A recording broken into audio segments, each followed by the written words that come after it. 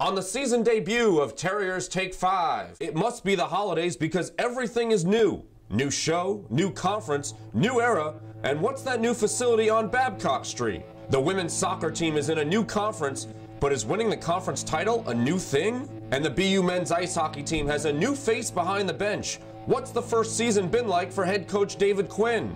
"'Tis the season to be a Terrier" sounds like a resolution you'll never have to change.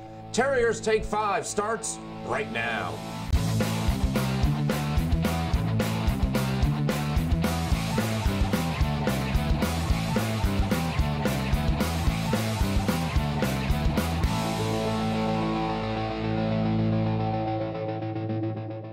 Welcome everyone to Terriers Take 5. I'm Brian Moore. Our mission is simple on the show: the most in-depth coverage of BU Terrier news, and doing it all in a span of just 5 minutes.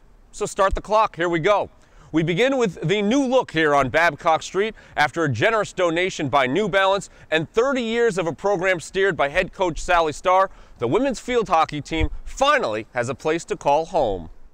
Seeing that how their faces lit up when we first walked onto the field, it made me realize how lucky and how grateful that I should be. I had a lot of senior friends that they waited for this field too for 4 years and they didn't get the chance to be on it. No more red vans, no more homes away from home. After 13 years, the Boston University field hockey team finally has their own turf. It's really bringing the facilities together.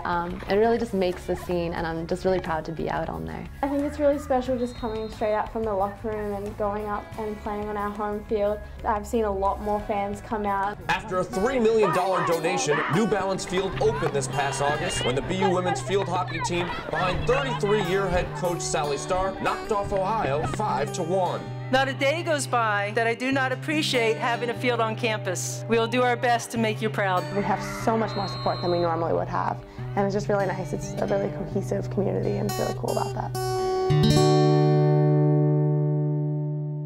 While Nickerson Field has remained home for the women's soccer team, Nancy Feldman and the rest of the Terriers had their own change this season. After missing out on the NCAA tournament last year, being ineligible for the Americas tournament, BU put its 5 straight conference crowns on the line in the Patriot League. And well, some history is meant to repeat itself. Well, it feels great. We missed out on an opportunity to play in a conference tournament last year because we were banned. And it's just great to be back in an environment like this. After the official move into the Patriot League on July 1st, the Terriers were certainly hungry for postseason play. These seniors, they drove this, and they were real disappointed last year, and they came back this year, and they were on a mission, and they did the things that they needed to do to make it happen, and they brought the rest of the team along. Shot, it did cross the line, and BU takes the lead. Even a year off couldn't stop the Terriers, earning their 6th straight conference title and another trip to the NCAA tournament. I couldn't have done it without my team.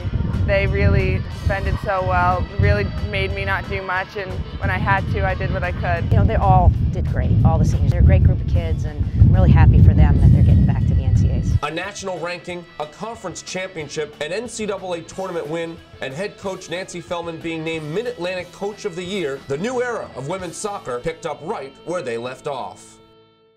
A new league, a new facility, and even a new coach to begin this season.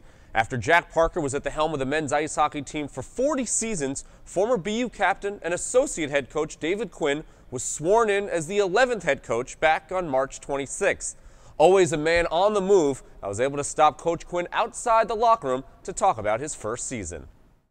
Coach, you took over the program on March 26th. This program hadn't had a change of coaches in 40 years and then replacing Jack Parker. Was there any pressure for you filling in, taking over that role that had been held for such a long time?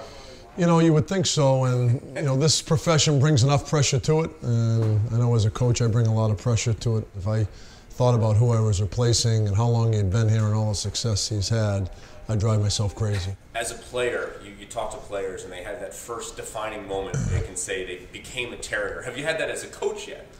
I think the first time I stood behind the bench during the game, when they announced you as the head coach, it really hit me then. But after that, it kind of, you just get into coaching and doing your job. So that was probably the one moment that really stands out to me. Red hot hockey in Madison Square Garden. The day of the game, you guys were actually not at the morning skate, but instead went out to Harlem to participate in the Hockey in Harlem, giving out BU apparel, skating with 30 kids, as well as having a chance to talk with them. What was that experience like for you and your players? Well, very rewarding. You know, when we were asked to do that over the summer, I went to the captains and I was pleasantly surprised how quickly they agreed to do it. And then when we got there, I was just really proud of the way our guys handled it and how enthusiastic they were. They really and genuinely enjoyed it. They wanted to be out there, and it was a great experience for everybody. If you watch the Terriers, they have a blue puzzle piece on the patch of their jerseys representing Autism Speaks. Right. Obviously, the Terriers took part in the Autism Speak walk here in Boston back in October. What does it mean to be continuing that tradition? Well, it's deep-rooted in our program. It's turned into the fact that our players love doing it. I mean, they really look forward to the events we do with the Autism Speaks program. It becomes more rewarding for you than it does for the people you're working with, because I think the level of satisfaction you feel and the fact that you can give back certainly goes a long way to our program and for our players. If you could sum up the beginning of this season thus far for you as a head coach in a couple of words, how would you do it? It's been fun. You know, it's a great group of kids. I love coming here every day because they're a good group to be with. You know, it's what BU hockey's been all about, and I don't think I've been prouder of a team in a long time than I was the night we beat Cornell 3-2 at Red Hot Hockey, because we just willed our way to win. We were not going to be denied, and it was a reflection of what Jack Kelly and Jack Parker have built this program to be. Coach, thanks so much for taking the time. I really appreciate it. Coach Quinn and the rest of the Terrier men's ice hockey team will take on the University of Maine down Commonwealth Avenue at Fenway Park on January 11th at 6:30 p.m. But that will do it for us here on Terriers Take 5. Stay tuned for updates on the show and all news BU through the Athletics website at goterriers.com, which will also have something a little new for you in 2014. From the entire Terrier family, I'm Brian Moore saying happy holidays and let's go BU.